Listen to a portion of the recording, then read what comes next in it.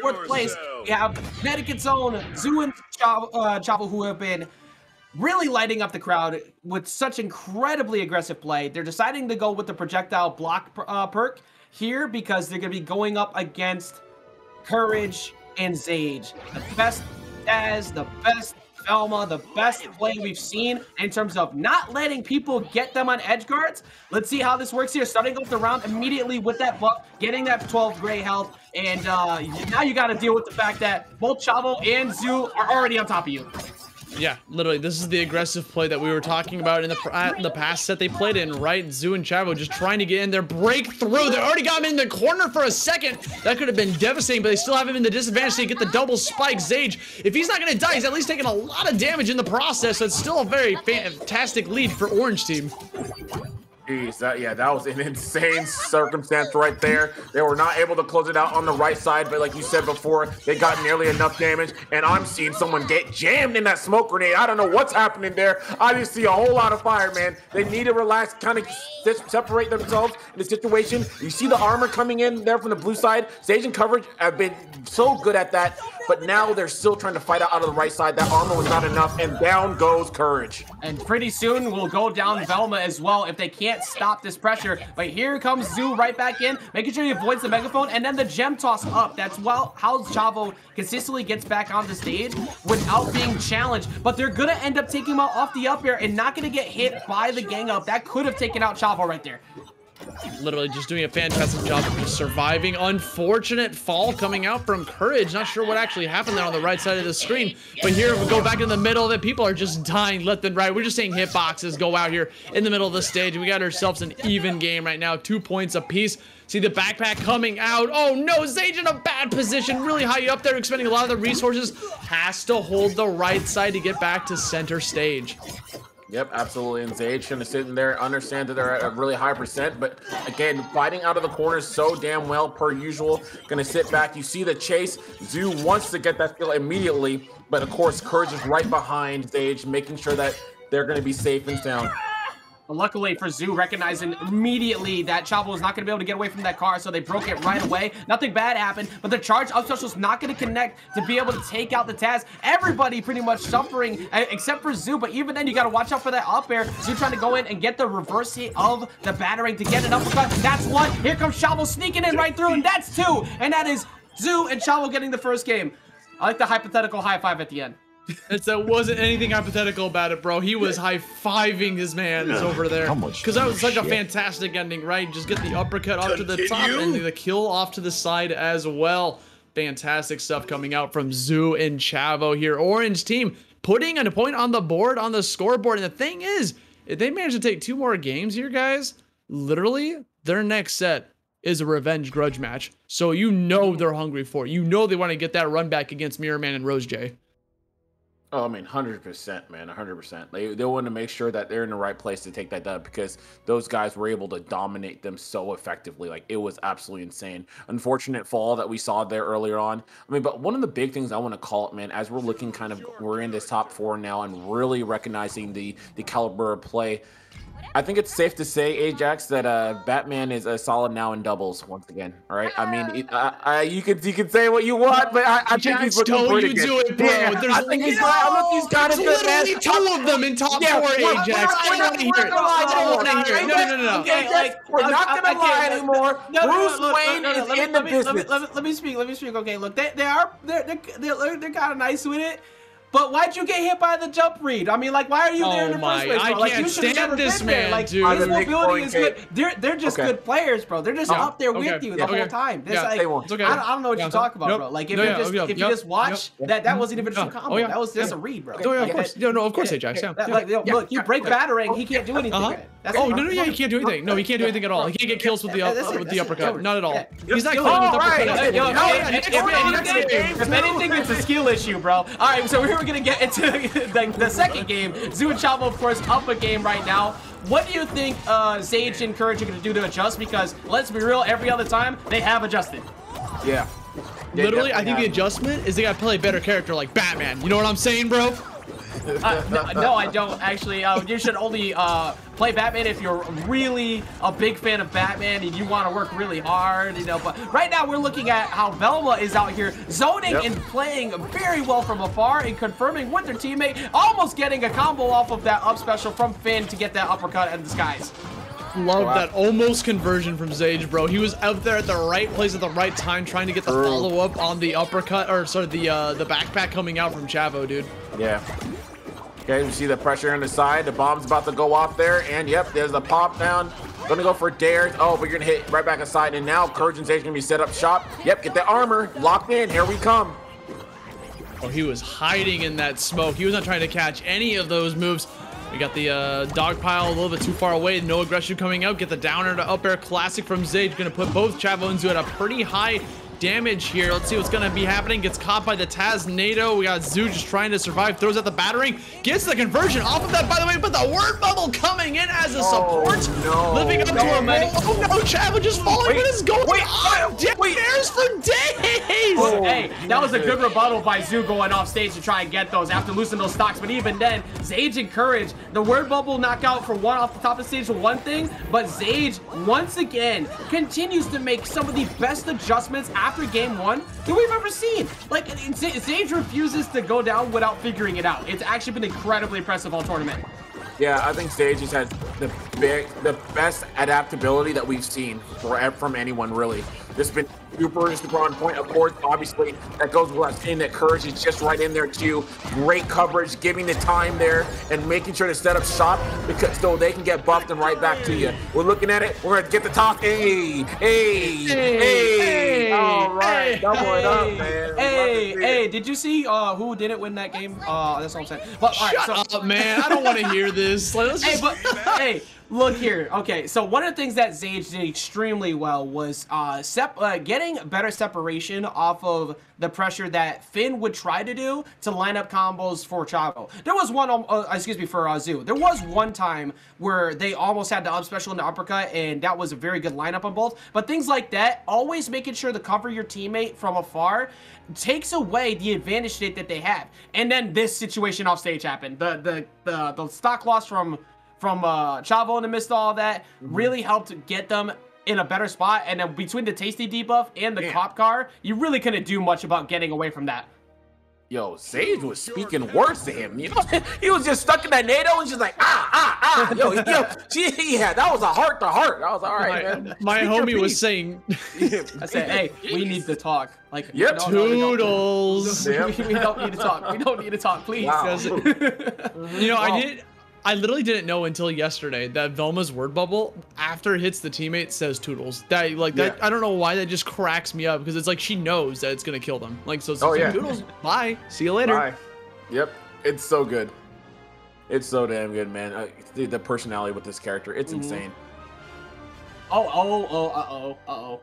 Batcave was left open. Also, besides Batcave being left open, I'm curious to see if Zoo and Chavo decide to go back to the projectile block perk. I think that's what they're debating on right now, because it didn't really do much to fix it last time. They are going to stick with it. They're going to go fire debuff, permanent triple jump, and the projectile block, just because if you could just take away at least one of those hits or one of the belch apples from happening, that's going to allow you to get in. This is a double rushdown comp, so you're going to need that to be able to break through what is a pseudo double zoner comp with a tornado. So it's been working well. It definitely worked a lot better in that second game, but a stock is probably going to disappear in about 10 seconds here on Batcave.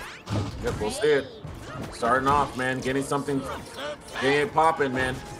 Yeah, I mean, that's going to happen. You get these wall combos ready to go. Unfortunately, Chavo's just going to be able to delete that car, which honestly might be for the best because Velma gets a lot of mileage off of just chilling up there because she gets a vantage point to be able to shoot off from your projectile. But also, Taznado coming in. Look at all this damage, bro. Dude, I love NATO because NATO, honestly, outside of it just like getting a kill early, it's a perfect tool for Velma to come in and, like we talked about, man, get the cotton 8K, man, combos, man, getting the up air, the dare. It does so much damage, especially when you're stuck in that NATO. And I think that's one of the biggest things that makes these guys really make some things work. We're seeing it right here. That you are gone, and now the police are out here. Yeah, you see how Chavo's holding on to the gem so he can mix up his recovery when he has to go back in, because they're waiting for it. But it actually worked out. The gem toss led into a dare on the side of Zoo, who was able to get some damage on. Now they just need to get one straight uppercut or that downer, but that downer just missed. After being set back in, Taz would have been absolutely obliterated by that.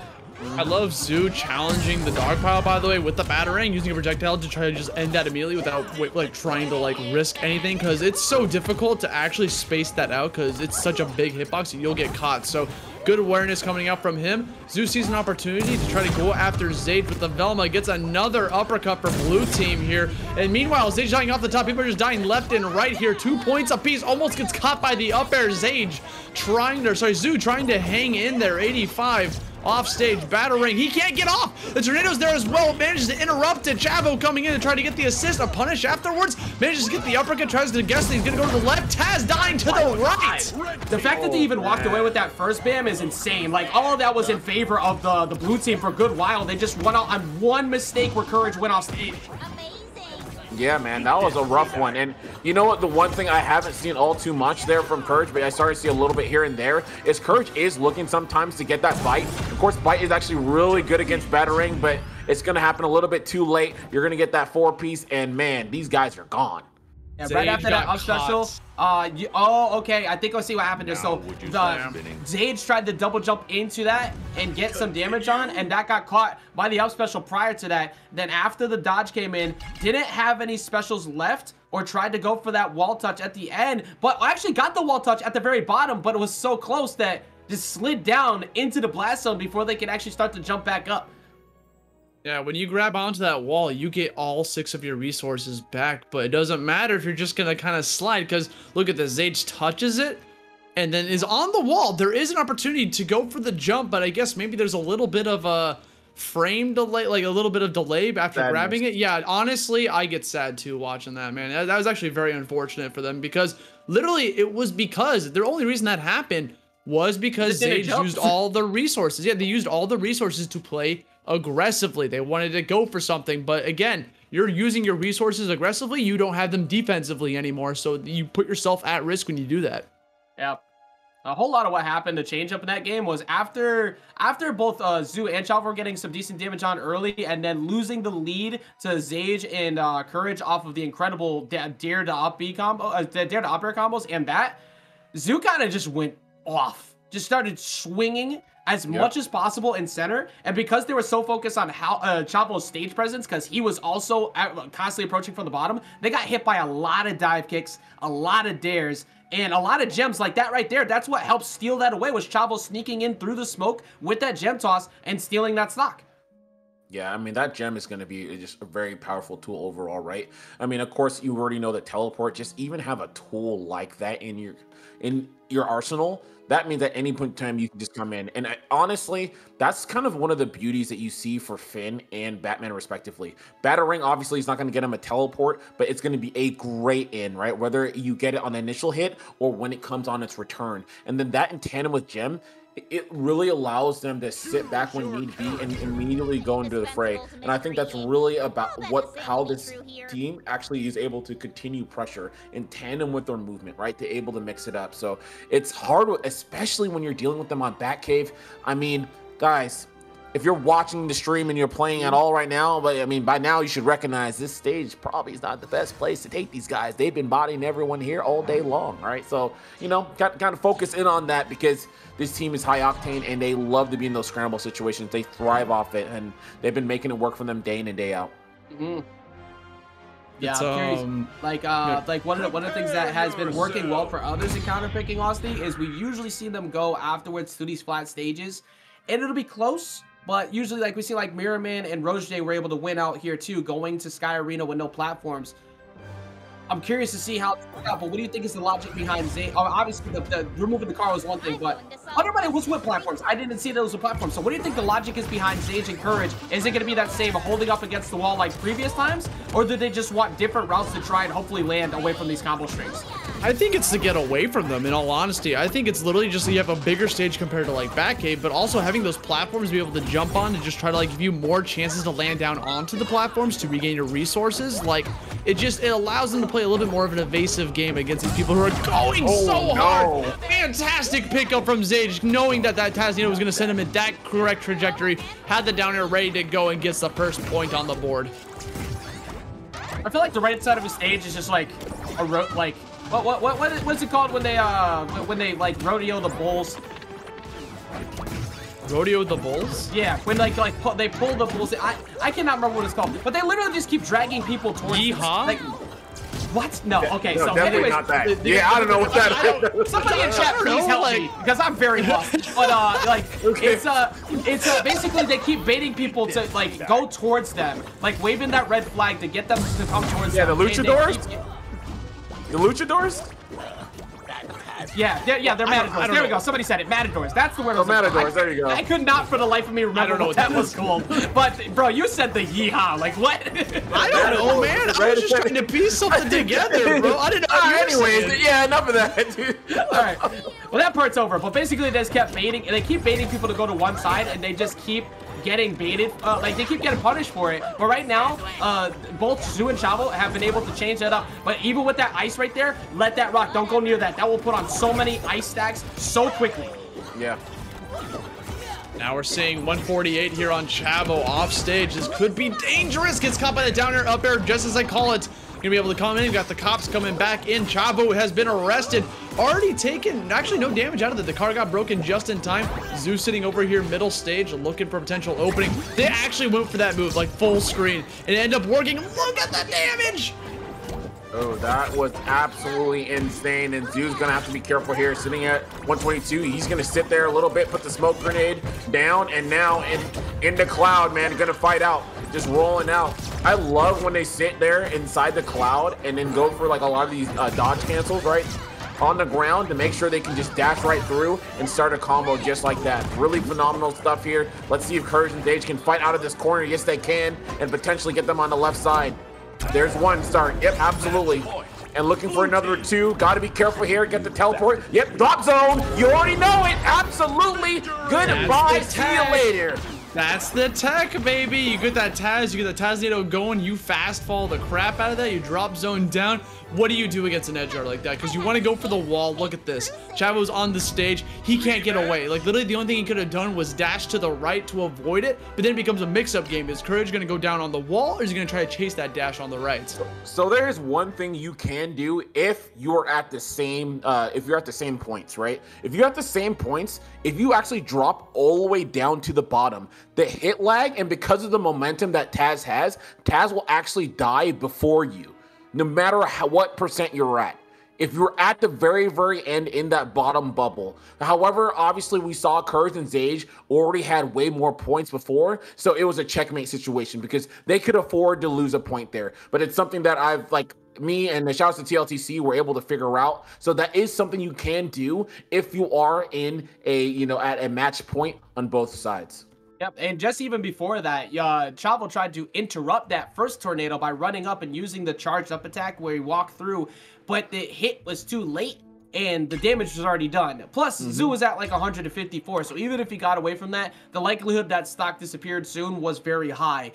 Once again, the adaptation coming in on the side of Zage and Courage, that has been the story of them so far. They constantly make adjustments like that, but then the next match almost makes the other team like look like kind of silly. Like, it's like, how did you get here in the first place? But then answering right back in that same regard, Chavo and Zoo have also done that quite a bit to people, because as soon as they have lost a game like this, they speed run the next 3 stocks. So I'm very curious with counterpick advantage where this last stage is going to be. I think if they don't get access to Batcave, we probably see Trophy's Edge, just because you have access to those platforms and a little bit more room to work with. I think that that smaller range actually played more into Courage and Zage's favor, because it was easier to find those tornado mix-ups and easier to send them off stage like we just saw. A stage that I could think about they could potentially pick, but after thinking a little bit longer about it, maybe not, was Tree Fort, just because it's like a smaller stage, like there's less room to run around, but you know, very high ceilings, and they're getting most of their kills off the top anyways, just with Batman's uppercut, obviously. So I don't foresee them going there. But you know what stage we haven't seen all weekend, guys? You already know what stage it is. Where's Scooby-Doo's mansion at? Where's that haunted mansion at? I haven't seen it all weekend, man. Where is it? I want to see it. I can tell you right now, they are not going anywhere. No way. There's no way. I know, but like, there's a I want to see it though. Can I see it? Is it okay? No. Okay. It's not. It's not. Okay. I'm sorry. I apologize. I'm gonna keep it a buck. I understand people are getting better on those kind of stages, but at the end of the day, when you have stages that actually have those gaps. In a world where everyone's happy and everyone wants to fight, yes, that's going to work. You're going to have all your strategies and all these things. But guess what, Asti? You're not everyone. And sometimes you're going to have people who just want to win and they don't give a damn if you want to fight. And so they're going to sit there on sitting the edge where they get their win condition. And I'm going to sit over here where I get my win condition. And guess what? You get a stalemate every single time, so no one wants to play on the stage. I'm sorry. That's just how the real world works. We can't live in hypotheticals, Asti. We're playing. This is serious business. People are playing for their tournament lives. I just want to win my way, Bam. I just want to win the way I want to play. What's so wrong with that? You know what? There is nothing wrong, because guess what? They have a lovely place for you who do that. Oh, yeah, I love that. Yeah, zoom in on that. No, why are you doing it like this,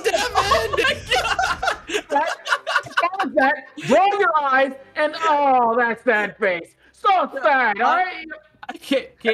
Devin, could you please send me that clip, this entire clip, to me in a GIF?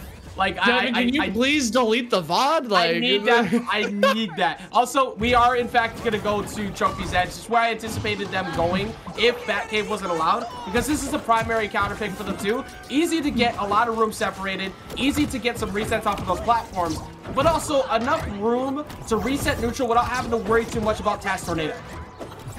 True. Okay, here we go, man. I was like lost for a bit, dude. I just had to like I'm back. We're recuperate. We're here in Game 5, by the way, of losers semis. That's like really important here. Winner of this going to be moving on to losers finals to try to get another shot against Mirror Man. But so let's see how this is going to go, as well as Rose J. But here we go, jumping right into this. All four players is kind of pretty even so far, Ajax, don't you think? Yeah, it's actually doing pretty well, but the charged version of the op special catching him slipping on the way up, and the dare coming in from Zoo is going to change that extremely fast.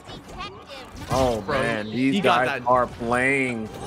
He got that dash read, bro. He knew he was going to dash upwards, get that downer, spike him into the blast zone. You know that thing was coming. You know, he holds that thing on him. Zeus sitting up there at 115. Just 2 more stocks to be able to take home this set. Gets a second uppercut on top of that. I thought for maybe a moment he was going to try to risk a third one. See, good damage there. He's to the side, and wow, my goodness, Chavo is moving. They're trying to get him on the top. I love that defense coming in from Courage. Gonna try to shark their landing. Yep, gonna catch them. Just what he needed. Get another one. That's a down and up. See you later. Wait a minute. Good cancel there on the momentum, but still you're gonna get hit with that damage, and this time around it is not going to work. The damage has been done quite a bit, though, to Courage, so if they can seal the deal on this right now, that'll give them a much better chance. Meanwhile, they're trying to double up over on the side of Zage, who was able to get back on. Zage has been incredible at getting off of the out of those situations. Zage properly putting in the ice deep up on the ground so you can't run up on maybe a roll uppercut, but Zoo ever looming. Chavo finds the mark, but instead it's gonna be Zoo. 1 stock left to get them that rematch against Mirror Man and Rose in Lucis Finals. They're so close to it, man. It's got him at 80 damage. You see Zoo on the hunt against Zage. Wants to find that kill. Wants to collect the bounty, man. Look at him. Looking for the chase here. Gets the uppercut. Has him off stage. Goes for the second one. Gets the air dash jump. Gets up there. Your winners here. Zoo and Chavo moving on into losers finals. Putting on a show. Ajax, I know you're ecstatic. I know you're ecstatic, I couldn't even hold it back. I definitely yelled yes. My boys out here putting in that work with the team comp that is very unique. And again, credit where credit's due. I am extremely impressed with what Courage and Zage were able to do. It has been phenomenal. But watching Zoo and Chavo come in here, overwhelming people time and time again with this game, with the gameplay. And previously, we've seen a lot of where Zoo's the one that's been going off and going ham and getting things started, but Chavo with these constant gem throws, with these constant up specials, with this pressure that he's been coming in off of these teleports, helped them get back into the game, and that helped line up those knockouts that Zoo needed with those uppercuts because there was too many things to pay attention to. You couldn't be comfortable with Zoo over there on the left-hand side, and then Zoo goes up there, seals the deal, and that guarantees a top 3 finish in the Justice League. Yeah, man. I'm so happy. All right, that's gone. That's over. Now I'm gonna go back to being a professional. Apology accepted, bro. Oh, we're back. Okay, cool. I wanted to make sure. Hey,